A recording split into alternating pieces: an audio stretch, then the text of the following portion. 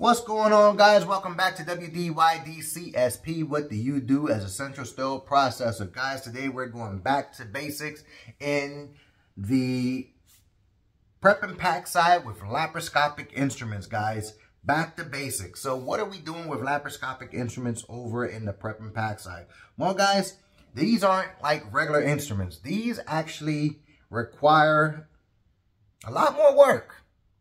And let me show you.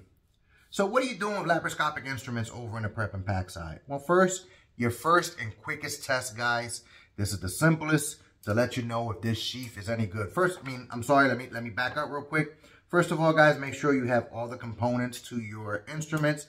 It'll make life easier. Trust me on this. Next is your easiest test for your laparoscopic sheath. Grab your sheath, place it on a flat surface, and try to pull that insulation back. If that insulation backs off and you see metal on the distal end of this instrument when you do it and it moves, automatically this instrument goes out for repair and you need a replacement. Simplest inspection, quickest, and one that's often forgotten. Okay, the next thing, guys, is you want to do a visual inspection, a feel inspection. You want to feel the shaft of this instrument, right? You want to feel for any nicks or any cracks or any like cuts in the insulation, right? That's the quickest way. Get your lighted magnification, go along the shaft here, look at that insulation, make sure that you're turning your instrument, guys. And again, distance means something. Okay, if you're this far off, you're blurry. If you're this far on, if you're on here like this, you get a nice clear picture, right? Learn how to use your magnifiers, guys. Okay, go along the whole shaft here, inspect that. Okay, when you get to the base here, there is actually an adhesive that hides or covers that rubber gasket in that water seal gasket there. That adhesive right there should not be cracked, pulling away from the base, damaged of anything, chipped or anything like that. If it is, this instrument goes out for repair. The port shouldn't be cracked or anything like that. So check the port out. Look for cracks. Look for holes in there. Look for any damages in that port, guys. Use your lighted magnification as well on that one. Especially on the base here. So you guys can't see it here, but on the lighted magnification, there's actually a crack right there where the port's at and the base. There is a crack right there. This instrument's bad. Okay, where the handle connects onto the shaft, this actually screws onto the port. If there's a gap between that stainless steel and that port, a significant gap, that is a hiding spot for bioburden, and it prevents the handle from connecting onto the instrumentation. All right, this little rubber gasket right here actually holds a clip that holds the insert and connects to the handle. If that ring right there is damaged or broken or chipped or anything like that, this instrument is no good as well. Again, your lighted magnification is important in that part. All right, we're going on to the actual insert. Inspect the distal end, the working end, with magnification for any cracks, any bioburdens. This shaft should be nice and straight. That little ball end, the little button hook, if this is the type of insert it should be straight and not bent, all right? Place that off to the side. The handle, guys, the handle's important. If this is the style handle that you're using, the button should be able to be manipulated. There should be a collar. There's actually a collar around that button. That collar should be intact. There's a screw there. Please make sure that screw isn't backed out. It should be nice and flimsy. It shouldn't be raggedy or rattling, but it should open and close with little effort.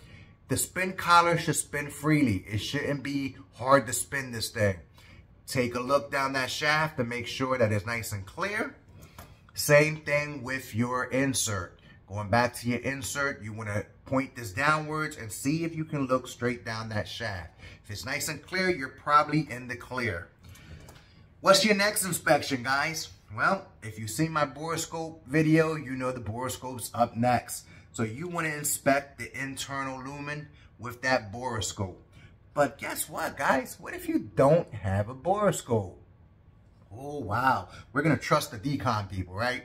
And I wish that was the case. And I'm not saying our decon people do a bad job. I'm not saying that I do a bad job, but something can be missed. You know what I mean? So the inspection part, that's part of the inspection in the prep and pack for cleanliness, function, and any damages, right? But if you don't have a borescope, you can't just look down the shaft and be like, oh, that's all good. You can use a syringe and store water, guys. You can go ahead and attach this to a port, okay? Line a trash can or your corner of the workstation away from your instruments with a white absorbent liner.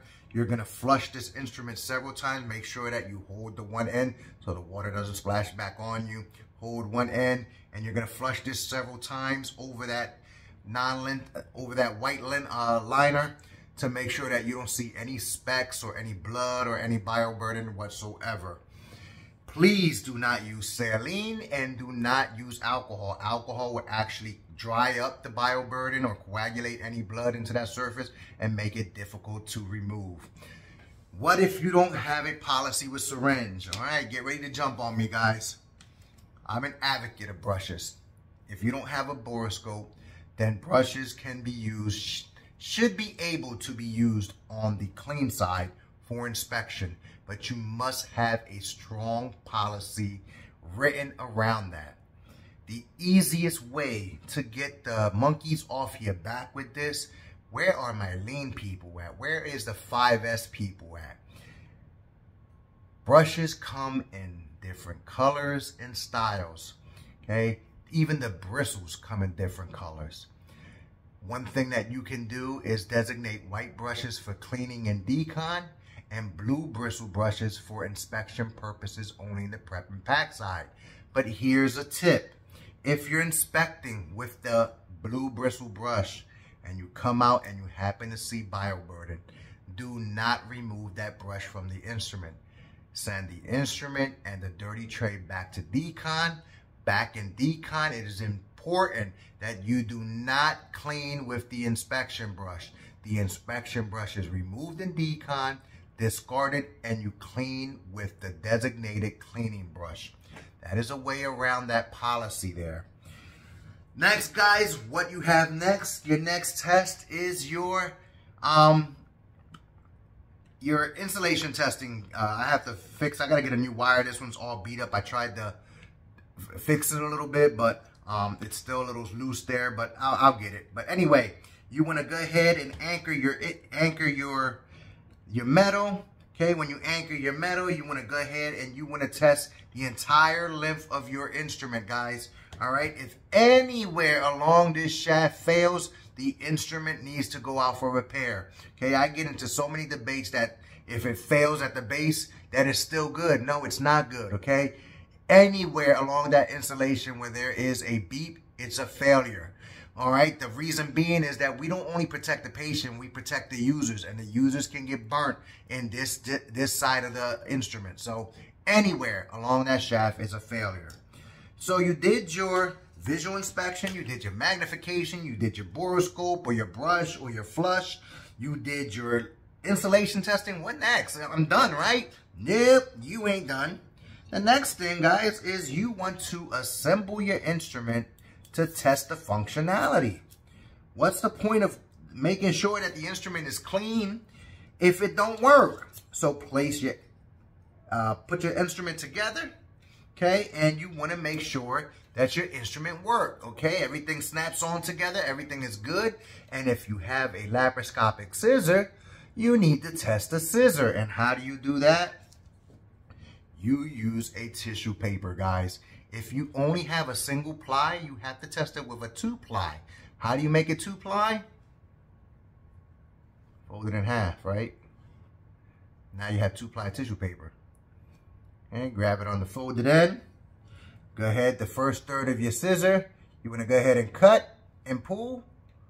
Cut and pull. It should be no snags and no jagged edges there. Lastly, guys, is you assembled it. Now you have to disassemble it to pack it for sterilization. Be familiar with your different laparoscopic instruments because they all don't go together the same way. And some people struggle with that. Practice makes perfect. Education is the key. All right, guys, as always, stay true to yourselves. Keep it 100. Continue educating yourselves. And until next time, peace.